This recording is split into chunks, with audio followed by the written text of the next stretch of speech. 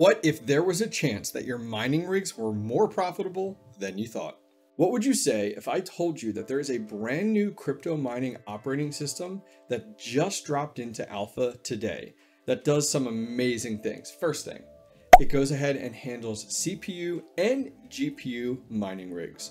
Second thing, it supports all of the major algorithms out there. There's a few that are still in the works, but it handles almost all of them out there. Third, it supports remote overclocking. Fourth, and this is a big one, it supports auto profit switching. Fifth, it supports manual or auto overclocking with keeping your profit switching in mind. Sixth, the mining operating system on your rig is actually Linux based and can be run on a solid state drive as well as a USB drive. Seventh, it's super easy to install. And finally, you can manage all your rigs from your computer via the web GUI or from your cell phone. If you made it this far in the video, you're probably rather intrigued and curious. I certainly was when the team over at NiceHash approached me several months ago and brought this brand new project to my attention. So in today's video, we're going to be setting up the brand new NiceHashOS version 2 on one of my GPU mining rigs step by step. But before we do, let's go ahead and pay some bills. Today's video is sponsored by MinerPool.Pro. Out with the old, in with the new. MinerPool.org is now MinerPool.Pro. With the new name comes a new mining pool. MinerPool.Pro is excited to announce the launch of their brand new pool for Meowcoin, with Stratum support for Asia, Europe, US East, and finally US West servers. Finally, we can't forget about the new loyalty program by MinerPool.Pro to earn additional Meowcoin for your uptime. Go check out MinerPool.Pro's new Meowcoin pool today. All right, guys, so this is our GPU mining rig that's going to be our guinea pig today. This is actually my cousin's rig, and this was a request by him to put this rig on NiceHash. And I've had some issues with NiceHash and Windows and stability, and I think most of it was Windows. So I thought, hell, let's give this brand new operating system a chance, especially on Linux, because I'm a huge fan of Linux. So let me go ahead and show you this rig here. So this is a handful, check it out, all of your EVGA little mini 1060s through the top here. And then down below, we have the NVIDIA Founders Edition as well. And that's a 1080. We then have a 1660 Ti. This is the MSI one. We have an EVGA 1060. We have 1080. And then another 1060 here. So it's about 10 total cards here. They're older, they're all 10 series, but he is interested in continue mining with his rig. And he actually pays me for the electric each month, so I don't mind maintaining it for him. These are the fans in the back that I did install more recently. If you guys see, a little more heavier dutier. They do over 100 CFM and do a great job of cooling these older rigs. Now, this is pretty much all you're going to need for today to get this up and running. So I'm using a solid state drive. This is a Kingston. If you're interested, you can also use a USB drive. This is for the solid state drive to plug into my computer. This is actually a hard drive replicator. There's actually, like you can see, the SATA ports inside there and in here, but I only ever use it just to hook it right up to my computer via USB, and it works perfectly. If you guys need either a solid state drive or you need this interface adapter for your computer for the solid state drive, I'll put links to those down below. And then I'm just using a screwdriver and the screws to screw it into our rig. So let me go ahead and we're going to get this guy plugged into our computer with the solid state drive, and then I'll see you over on the computer. All right, guys, so we're going to make this rather quick. So step number one, we're going to go over to the Balena Etcher website and download the software. I'll put a link for each of these steps down below if you guys need the direct link to the website. When you're over here, you're going to click the green button for Windows and you're going to download Balena Etcher. Okay, step number two. Now this is going to be listed in two places. I don't know yet. I know this goes live on Monday and it's currently Saturday. So I know for a fact this goes live on Monday, and then it'll be either listed here under miners when you log into your NiceHash page where you can download all the different NiceHash software, or it's going to be available over on their Discord. I'm not sure which one, but in the instructions are directly down below. I'll make sure that I provide you guys the direct link to the image file, which is for NiceHashOS version 2 for Linux. All right, so now we're actually going to put the image onto the solid state drive or your USB drive. So make sure the hard drive's plugged in your machine with whatever adapter you're using, if you're using a solid state drive, or your USB drive is plugged into your machine. Once that's done, go ahead and load up Balena Etcher. We're then going to select our file that we downloaded. There it is, there's our image file, the NiceHashOS, and this is version 2. We're going to select that. The next step is we need to select the media it's going to go on. Now this auto selected it for me, but if it's not the right disk, make sure you hit change and pick the right hard drive and hit flash. It's going to prompt you. If you're in Windows, just hit yes, and then you're set and ready to go. Let it go ahead. If it's on a solid state drive, it should be pretty quick, done within a minute or two total. A USB drive though is going to take significantly longer. I'd say about 10 times longer, but I don't really know. It depends on your computer speeds, read writes, USB drive, all that fun stuff. I'll see you back here in less than 2 minutes on my side when this is done. All right, guys, so that finished, we're good to go. So now this is an important part. Go over to your hard drive. If you're using an adapter like mine, there's actually a power button. If it's just a cable, unplug it. Or if it's a USB drive, unplug it, wait 2 minutes, and then plug it back in or turn it back on. So why do we do that? Well, traditionally, when you turn it off, wait a little bit and then turn it back on, it will actually assign it a drive letter in Windows, and you'll see it right here under My Computer. But if you don't, here's what you can do. And it didn't do it for me this time, so I'm really happy so I can show you. So you're going to go ahead and open up Computer Management on your computer. And then you're going to scroll down to find it. You can actually see it's right here. Look. It says NiceHashOS. This is the partition. It's actually drive 4. You can see it up here as well. But there's no drive letter assigned to that partition. That's why it's not showing up in My Computer. So you can just right click on it and do change drive letter and path, and you can see there isn't one. So I'm just going to hit add, and it's going to assign it to F. Perfect. That's fine. Hit OK. Bam. What did that do? Well, it assigned it a drive letter. So now when I go back into My Computer, take a look. There's the F drive. This is just like Hive OS. Open up the F drive, and now you're going to see there's a config file. Next step, open up Notepad on your computer, click the config file that you saw there, and just drag it literally into Notepad. Bam. It's opened up the config. Now don't worry, it's not scary. You're literally putting in 2 pieces of information.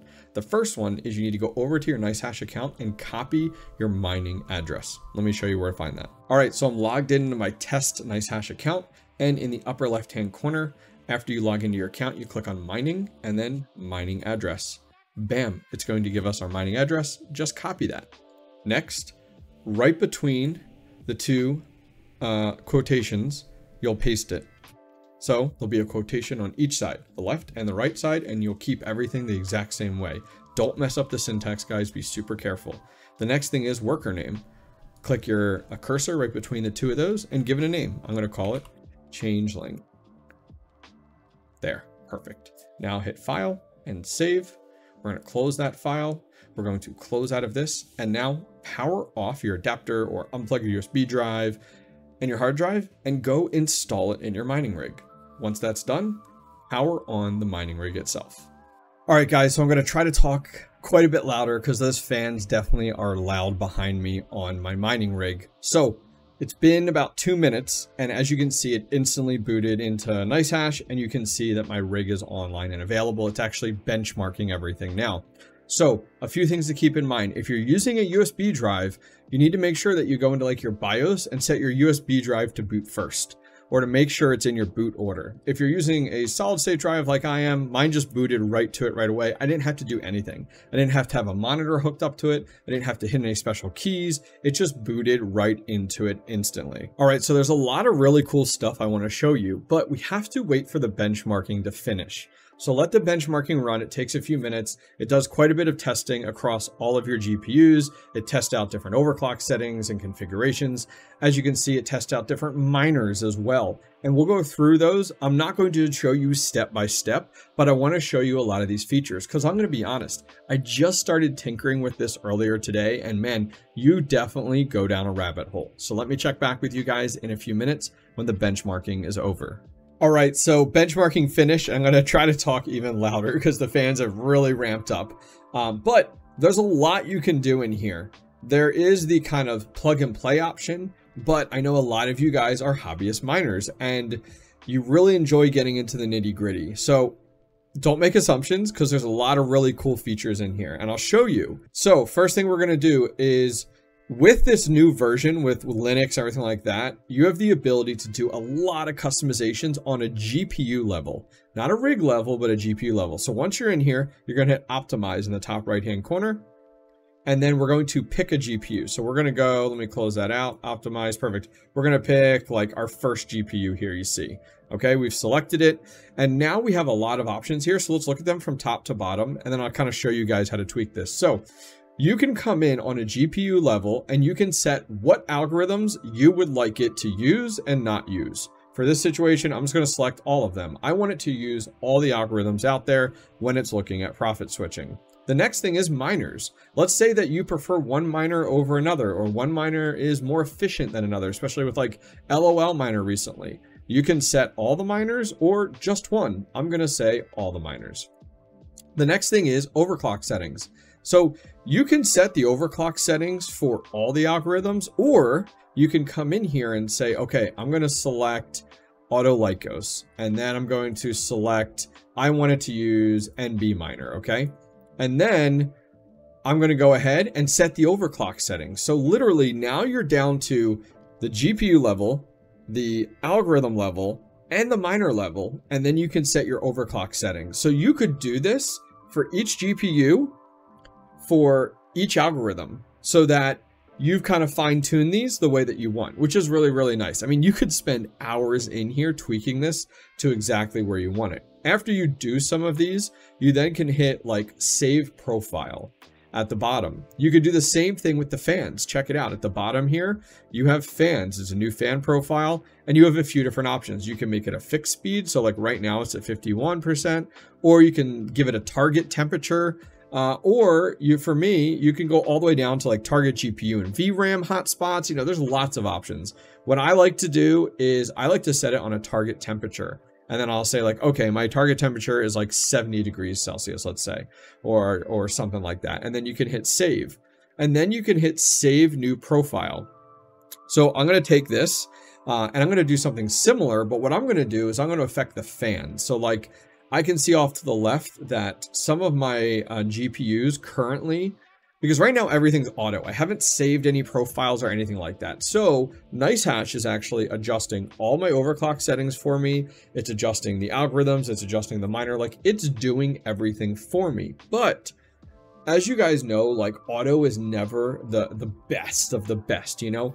It'll get you by doing everything auto with switching, everything auto with the miner, and everything auto with the algorithm. But to really fine tune it, to get the most out of this entire process and this operating system, you should really try to tweak this per card, per algorithm, and also per miner if you want to get the most out of this. So what you can do is you can save your profile. So like here, I'm just going to go ahead for all intents and purposes. After you build this, you just hit apply and test at the bottom, and that'll apply it to the, it'll test it. It's actually pretty cool. It puts it in like a test mode. So like I can hit apply and test, and then on the left-hand side, that GPU is going to go into like a testing mode. You see it? And it's actually just testing stability to make sure it works. After you're done, you've let it run for a little while, just hit stop test. It'll stop the test, and then you can hit save new profile at the bottom. Now, once you've saved that profile, I'm just going to write test 1, 2, 3 in here. It hasn't applied it to the card yet. It hasn't done anything with it yet. You've just built it. So now to go ahead and apply it to the card, and there's some of this stuff, guys, that you can apply like universally. So if you're running like all the same GPUs and stuff, you can apply this to all the GPUs available. So what you can do is go to the very top here to bundle manager. And now this is where you're going to see one that I created earlier, which all this does, this bundle, is it sets all my fans to max 100% on all of them. But your profiles are in here. So you see how I have test 1, 2, 3, which is nice. Under bundles, it's very similar. Like a bundle, I'm trying to think how to compare this here. A bundle is a collection of profiles, and a profile is a collection of configurations per GPU. So I could take this whole bundle and like one bundle for this rig and then apply it to the rig itself. Like I could do new bundle and see, I could just call it new bundle. And then I could pick like green and a smiley face as the icon. Create new bundle. Now you see all my profiles on the side. All you have to do is like move them over and it will go, and then you can just save it and then you can apply that bundle. So I've already created my bundle for all my fans just for this video, and I wanted to show you guys it. So I want to go back to my miners here, and I'm at the very top. You see right here, there's like this drop down that's available. These are all the pre-made bundles. So the one bundle I want to apply to this is I want all my fan speeds to be 100%. That's just all intents and purposes. So I'm just going to go ahead. I'm on that rig. I'm going to hit the drop down and hit my bundle. That's just the one I made for all intents and purposes. Now it's literally going to apply it. And I literally hear the fans ramping up behind me. And the fans are now going to go to 100%. Before they were just adjusting based off of that fixed speed. But for this example, it's 100%. So let me go ahead and refresh this here. Open up my rig. It's so loud. And they're all ramping up there, which is great. It'll take a little bit to update. Last but not least, guys, I want to follow up with this in a few weeks and just see how profitable it's been, how it's worked out. Now, if you guys aren't familiar with NiceHash, my last kind of PSA with that, NiceHash does not do profit switching based off of the current market conditions. It actually does profit switching based off of its hash rate marketplace. So if you're not familiar with that, I actually have a full video on NiceHash giving more details and some more explanations.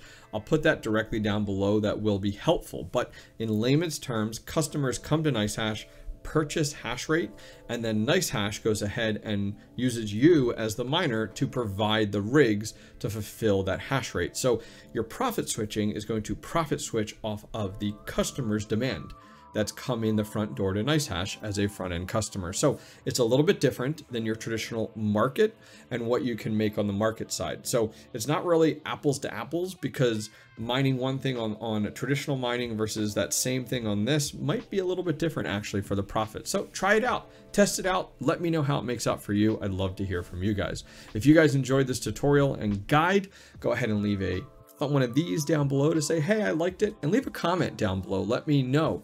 I'm really eager to see if anybody has a chance to try this out. I am eager to get a rig on this for a week or two and fine tune it, because man, there's quite the rabbit hole to go down. Well, hopefully you guys enjoyed the video. I'll see you guys next time. Take care.